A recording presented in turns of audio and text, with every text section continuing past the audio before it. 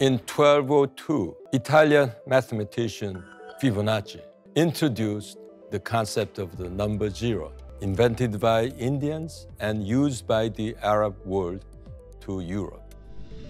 He was influenced by the Islamic mathematician Al-Khwarizmi.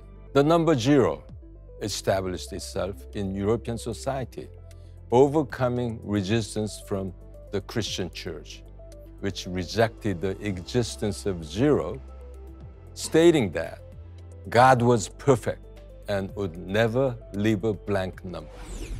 Leibniz used the concept of zero to create the binary system.